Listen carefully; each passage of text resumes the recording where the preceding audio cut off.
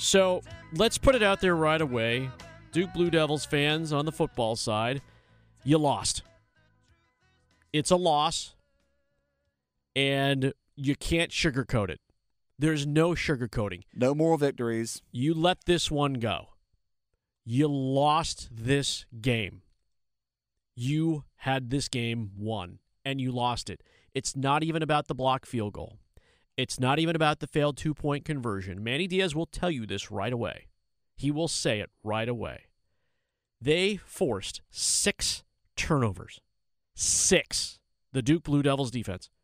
6 turnovers.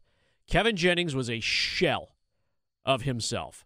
There is something about playing in Durham that shakes other teams. Don't quite know what it is yet.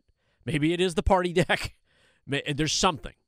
Something happens when other teams roll in here that makes it tough to start. Maybe it's all the giant IQs in the stands. Maybe that's what it is. I think it just simply comes down to this Duke defense led by Ozzie Nichols, who until you see him, or Nicholas I should say, until you see him play in person, you realize how much of a dog he is and how much he will ruin your day if you're the opposing team starting quarterback playing against Duke. This Duke's defense is a physical team. They're legit. But I want to go right back to the opening statement just mere moments ago. Duke lost this football game. 6 turnovers, nothing to capitalize on them. Wasted Malik Murphy's game. Couldn't quite figure out how to close the deals. And this is going to haunt them all season, depending on how the rest of the season goes. Again, we just talked about thirds, right? Winning in thirds and how each third of the season, and Duke has one more third to go. 4-0, 2-2, and now the tough stretch here, which would have started with SMU, and this is where I said signature game, signature win. This would have been that for this team. Duke lost the football game. There's no sugarcoating. Graham's right. There's no moral victory here. You owned SMU. You owned them. Like, you were a much more physical team. You were a much more in-your-face team. Yeah, they had it going early. SMU had it going early in that first half. But you never lost control of that football game. You just didn't seize the moments. And that's what championship teams are built on, are seizing those moments. Manny Diaz talked about the little things that still need improvement. You know, as we mentioned, points off turnovers, certainly red zone performance might have been the difference. There was a lot of things we did improve on. Our third down offense was much better today. We ran the ball better in the second half than we did in the first. Our passing game, I think, took a big step forward today. So there are some things that we can improve on, but there are some things that I think did get better through the course of the day. SMU's got a really, really good football team. That was 2 really good football teams. Whatever anybody think, there's a reason why those 2 teams were 6-1. And Reds does a great job, and they got a heck of a team. But I'm gonna tell you, we got a heck of a team too. He's right. He's right. They have a heck of a team. But in the back of his head, he's like, "Damn it! How could we have not closed that one out?" Like, again, missed field goals aside, fine, whatever. Or block field goals. That was an athletic play. The 2-point conversion at the end, Murphy had a couple of options that just didn't quite go his way. I walked right out of the and you were there, Graham. You were there. After Manny Diaz's post-game press conference, I walked out just a few seconds afterwards. It was late, so I wanted to get home. But as I walked out, I saw him talking with athletic director Nina Keene and another visitor, probably close to the program. And I just remember the colleague of Nina Keene, Duke athletic director, saying to Manny Diaz, "Try not to lose too much sleep over this one." And Coach Diaz says, responded with, "I never do." But in the back of his head, he's thinking, gosh, this is one we really needed, especially with our next 2 games coming up. We could have really – you want to go 3-0, so you really could have afforded to have this one. This was a Blue Devils loss. It was a loss. It wasn't a bad loss. It wasn't a terrible loss. You might call it a learning loss more than anything else. But when you can't do those little things, right, the little teeny things, and definitely 6 turnovers – like, you had this team in your grasp. So there's no doubt about it.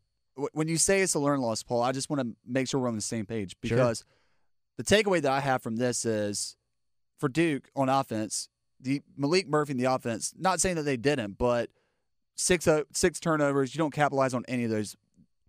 You got to learn from that. Absolutely. Absolutely. The offense has to learn to reward the defense for their efforts. And that's one of the reasons why, and this is the next question I want to ask you, that's one of the reasons why I felt like Manny Diaz elected to go ahead and go for 2 in overtime.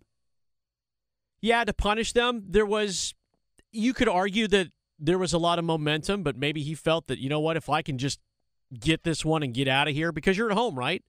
You're not trying to control any elements. Like you have the quietest crowd. They're going to be calm for you. You have the play. Like they had the play.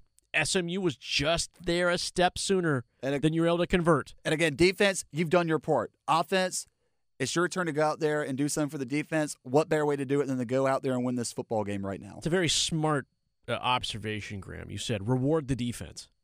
The worst thing you want is your defense to go back out there and go, damn it, we got to go make another stop. See if they can get this one again. Yeah. See if they can get this one. See if they can get this one. Got to force another fumble. Someone has to have that responsibility and that move forward. And it just didn't quite work out. And that's where I say one of those things where it's a loss.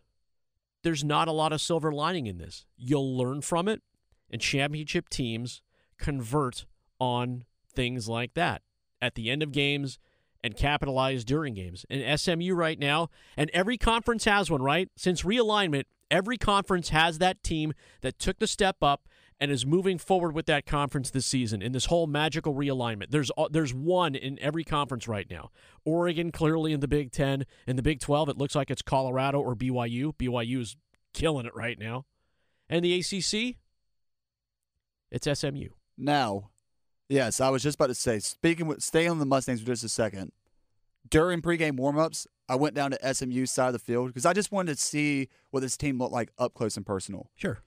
And in the nicest way possible, I can tell you that these are the castaways of players that got overlooked by Texas A&M, Texas Tech. Like you can tell they just carry themselves with a little bit of an edge, a chip on their shoulder, as some like to say. But they're big, they're athletic, they're strong, and the ACC might have found its new powerhouse program for the upcoming years. They were real last year. There's no doubt about it. You saw it up close in the AAC. They swap out the A for another C, and now they're here. Do you want to touch a bit on ECU real quick?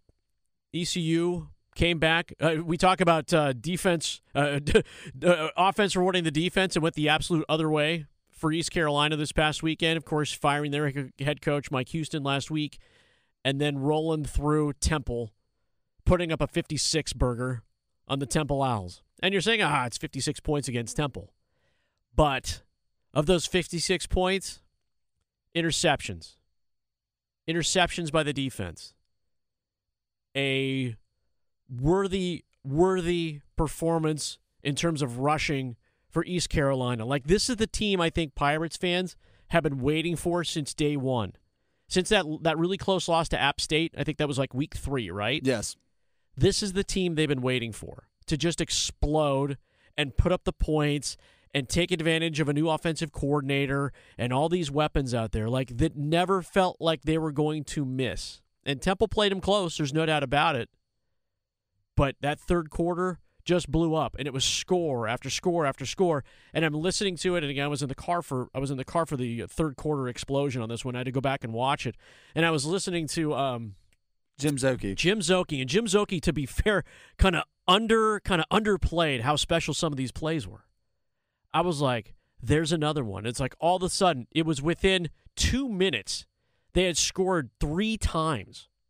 3 touchdowns, just back to back to back. And it was like, what is happening here? And that was the offense rewarding the defense and vice versa for that team. And it was the team that I think Pirates fans thought this was going to be the team throughout the entire season. Unfortunately, it took a coaching change to get there. And you hope for East Carolina, much like we just talked about North Carolina in our last segment, that they can get things going here as they finish their season and turn a 4-4 record, just like the Heels, into something more. You know, I was really appreciative of interim head coach Blake Carroll following the game in the post-game radio press conference that he did, which, by the way, you can listen to all Pirate football games right here on The Fan if you're just an ECU fan up here in the Triangle. But he was very honest as far as, I'm very emotional right now just because with everything that this program has been through this week, the kids could have easily walked away. We had to kind of make them buy back in. But I feel like, he said, I feel like the coaching staff was under a lot more pressure than the players were. The players every day at practice this week just were loose, calm, and it showed. I mean, this Pirates team looked re-energized and confident after what was probably an emotional week for the players. Kattenhauser had 5 touchdown passes. Like, again, the team that you thought this was going to be when the season first opened up, when Rajai Harris is just running like crazy. Like, you're putting points up on the board. You're putting some excitement in the stadium. You're getting people to believe again. And you think to yourself, okay, unfortunately it took a coaching change, but maybe this is the team that we've been waiting for. And the team that could make a few extra waves. They're not going to win the AAC. Let's call it what it is. That's not going to happen. You got Army and Navy ahead of you, and Army took care of you a couple of weeks ago. But your schedule's fairly favorable. But you have to go out and execute. And you kind of wish that UAB was still on your schedule, too, because they're just awful. Oh, my God. I don't know what Trent Dilfer's doing down there. But, I mean, you get another bye week, and your next game, even though it's against Florida Atlantic, a team that you could beat, it's your first time playing on primetime television, 8 o'clock kickoff on ESPN, and you know the big storyline is going to be the firing of Mike Houston, how the team responded. So ECU has a chance to really prove that they can get this thing, they can right the ship, no pun intended, on national television in their next game. All right, Pirates fans, we just walked the plank for you there. Pun intended.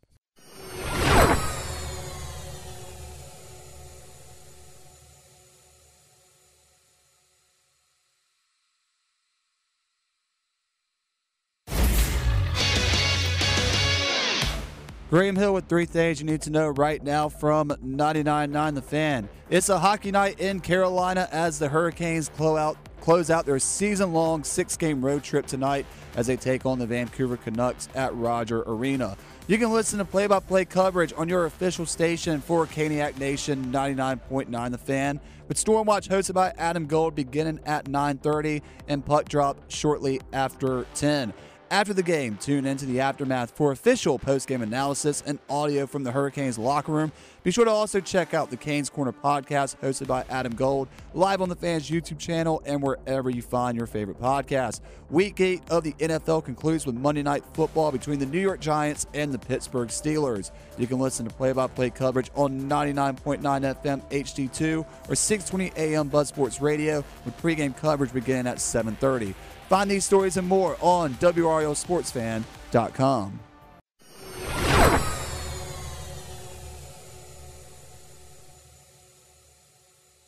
Paul Ihander here. That's Graham Hill. Thanks for hanging out with us. Next up here on 99.9 The Fan. Hopefully we can move your sports day forward, get you ready for tonight's late night once again. Bleary-eyed. Carolina Hurricanes taking on the Vancouver Canucks as they finish off this road trip. It's been very successful for the Carolina Hurricanes over the weekend. I stayed up, so you didn't have to. I didn't even have to worry about catching the highlights because they all happened right in front of me as I was flipping between all the college football that was left. I joined this one after Jack Drury's goal. Jackson Blake, by the way, boy, do the Canes have something special in him. I know. He makes passes and sees the ice very clearly. Like, he does not need the LASIK, and he definitely does not need glasses. He does things right. He and Jack hooked up on that second goal in that second period against Seattle. And that third period where Seth Jarvis managed to go spinneroonie again, quick backhander to help the Hurricanes put that one away. It's been a hell of a road trip for the Canes. Like, there's no doubt about it. Rod Brindamore incredibly happy about winning all these early road games. Well, I don't know. I mean, you take the 2 points anytime you can get them because they count the same, in 4 months from now. You're not going to look back at this and go, remember it, but they're big. So, but early in the year, everyone's still got a lot of energy and kind of, going on a long road trip is probably the time you want to do it. Certainly later in the year, it gets to drag on. That's when those are tough. So we got one more game here, though, to focus on. I love Rod Brindamore. Clearly, he was doing that interview while he was cooking up some food for the team afterwards. For the sole purpose of, Rod, your team just won 4 of their last 5 on the road during the toughest part of your schedule. That's a pretty good win, right? Well, I don't know. That's the thing. Rod Brindamore knows that he has a really good hockey team or a hockey club. Rod Brindamore knows that these road games are going to pay off later on in the season. Rod knows that he has contribution, a score on every single line. But I feel like the more you keep this team under the radar and keep wanting them to overachieve, that's just going to set them up perfectly when they get back home and they get to play back in front of their home crowd and they start playing these bigger clubs right now that you see leading divisions. It's the NHL's dirty little secret right now. The Carolina Hurricanes playing good hockey to start the season. And it's not this major anomaly out there. And there are other good teams, don't get me wrong, that are playing hockey this well. But for the amount of turnover that the Carolina Hurricanes had, and the fact that they are getting goal scoring from the guys that you were always questioning, like, where's this goal scoring come from? It's coming from the power play. You're seeing contributions from Marty Necas, and Seth Jarvis is living up to the contract. And then all the other things that get done on the ice that don't get noticed, the Jordan Stahl hits in the board, the Jacob Slavin puck clearing, the Chatfield and Eric Robinson using, their God-given speedy talents to go chase pucks down and to get around guys. Like, that's just all coming together. And, boy, Pyotr Kochetkov and Freddie Anderson, if they just keep rotating back and forth and back and forth and back and forth and keep turning in these kinds of defensive performances where, they are having to make some saves. There's no doubt about it. Like, it's not everything in front of them is being taken care of. They're having to do some of that dirty work too. But right now it's working. It's working for this team, and for this team to come together on the road. And again, we don't know what's going to happen tonight at Vancouver. The Canucks are a much different hockey team. They're playing good hockey too, at the same kind of bit. It's a successful road trip. It's a completely successful road trip for this team, and being able to come home and take on Boston on Halloween night, and then start a little home series here in front of the Club Lenovo. Like, there's everything about this team and the questions that were raised about this team as they now roll into November, I think they all have been erased. I'm struggling to find a place of, like, true improvement for the Hurricanes. It's not a good thing to say, I guess, if I was staring Rod Brindamore in the face and go, Coach, your team's really playing good. And he'd look back at me and go, Paul, we lost 4-1 in the first game. And we couldn't win on back-to-backs in St. Louis. So I guess there's that. But I'm like, if that's my biggest nitpick is that they can't win on a back-to-back, and that they lost the home opener? Like, what more do you say about this team? Pretty good problems to have. I tell you what's very beautiful to know right now. 5 straight games with a power play goal for the Hurricanes. Special teams is killing it. I don't have the penalty kill numbers right in front of me. Adam Gold could tell you off the top of his head as he just walks by.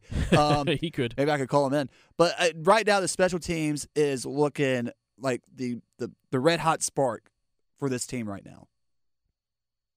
The Canes look good. They've unfortunately had to do it. It's funny during the radio call, and again, maybe this is just kind of a sign of the times. All right, it's time for Canes After Dark, and of course it's starting, at 10 o'clock here at night, but I'm like, even in Seattle, it's still 7 o'clock. I mean, it's dark there too. So, I mean, isn't it always just going to be Canes After Dark for a while here? Yeah. Like, it's just going to be that way for the next couple of months as we get rolling, but Canes are playing good hockey. And I know it's been tough to catch them. I know it's been tough to listen to because, really late night. There's no doubt about it. But Adam Gold can catch you up. He's got Canes Corner podcasts after every game. That dude stays up so you don't have to. And he'll give you all the wrap-up, give you all the nitty-gritty about what went right, what didn't go so right. But so far for the Carolina Hurricanes, it's been quite the road trip, and everything's really been going right for this team. And hopefully they can continue that tonight and then bring it home on Halloween night, which is a scheduling quirk I'm not crazy about, but hey, listen, if it gets you a chance to dress up in something that's not a Carolina Hurricanes uniform, or we get to see Stormy in a Dracula cape again, I suppose that's entertaining too.